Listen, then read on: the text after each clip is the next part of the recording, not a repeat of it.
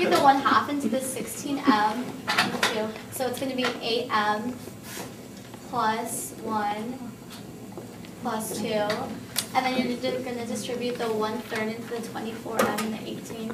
So it's going to be 8m minus, 6.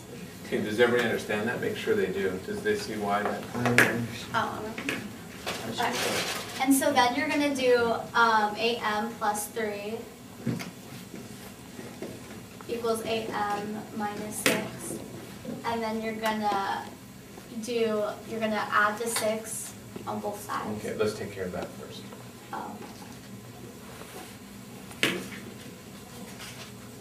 So then it basically cancels out.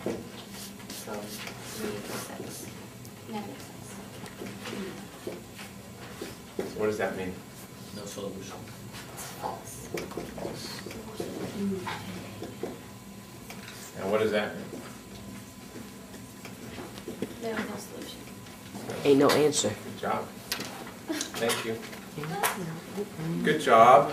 So, because it gives you a false or absurd answer, you can't answer it. Right?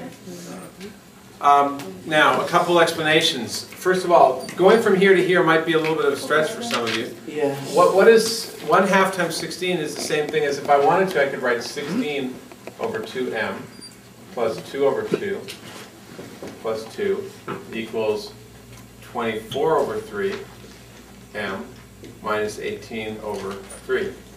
See? That's just an extra step, right? But maybe that will help you see. I'll just make this a little smaller. That makes sense. Now it makes sense, right? Because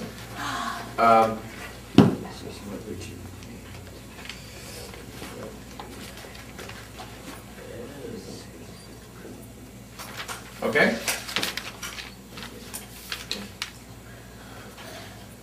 Now, what happened to our bowling ball method, though?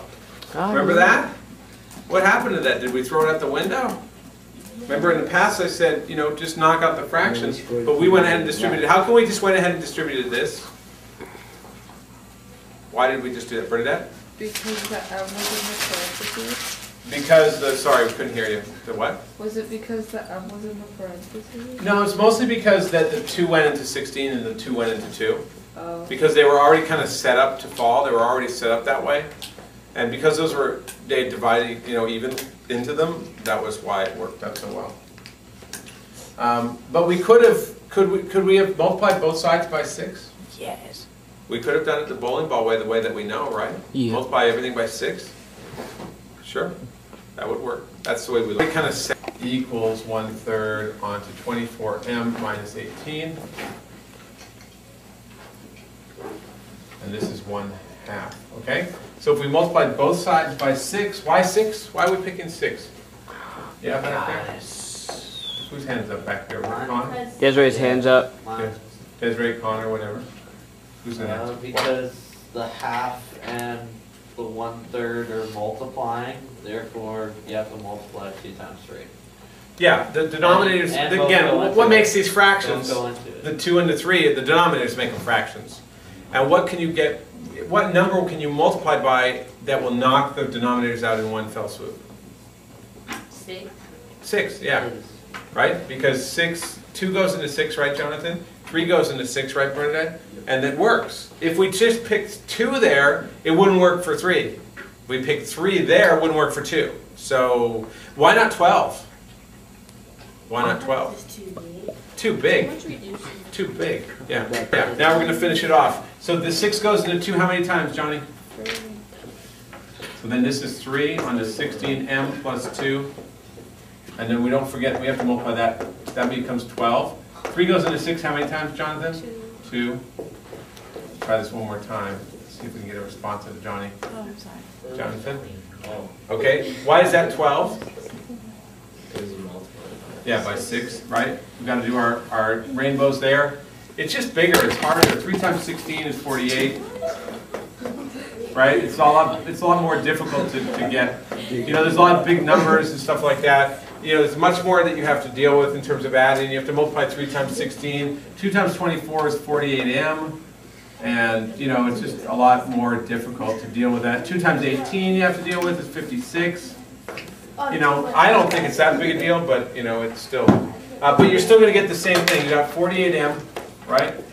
Plus 18 equals 48m minus 56. Those cancel, you get 18 equals 56, which is false, and it means no solution. And that's the way it goes, okay? Same thing, different manner, different method, but the same idea. Oh, right, so a minus 7x equals p. This is a literal equation, okay? This is called a literal equation.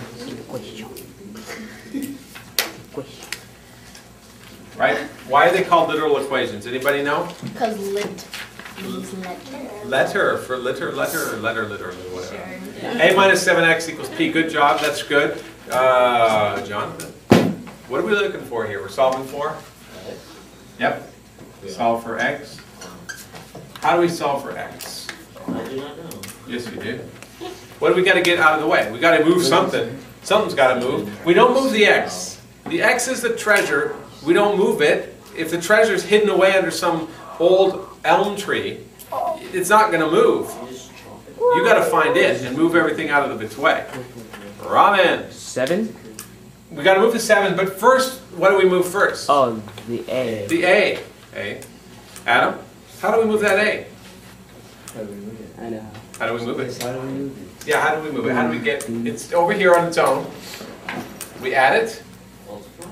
multiply, that'd be A squared. Right. Shall we just guess? Yes. Bernadette, what do you do?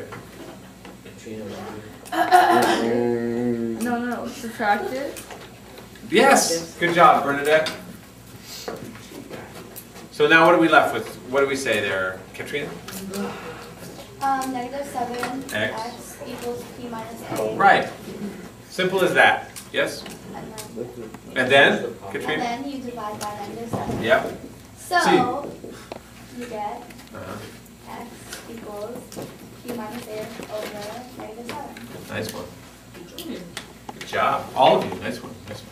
So that's pretty straightforward, right? Let's move on over to 3x equals 12m plus 6n.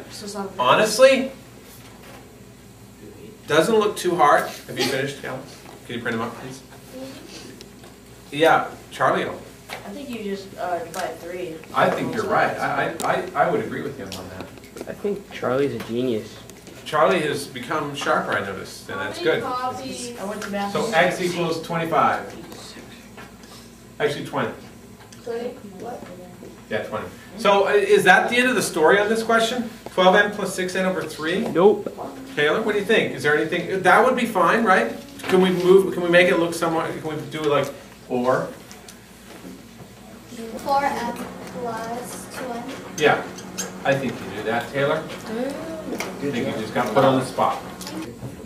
We're solving for x, but x is on the bottom. There's a couple ways, how do we deal with proportions? Anybody remember? Cross multiply, that's one way, right? So, what do we do when we cross multiply? What do we get? We're talking like that times that and that times that, Connor? Emily? What do we get? This times that equals what? X b XB, right? Equals? equals a ba. A times A. A times A is equal to what? A times A is A. Power B. A squared B? A squared. Oh, I knew that. A squared B, A times A, B. Yeah? Now, we're still not there yet. We're trying to solve for x. X marks the spot. There's only one thing in the way. Let's... Charlie-o. Divide by B on both sides. Divide by B on both sides. So let's cancel that bad boy. What are we left with? X equals ramen. A squared. X equals A squared, my Oh, wait, no, goodness. X. You're right. Bueno vista.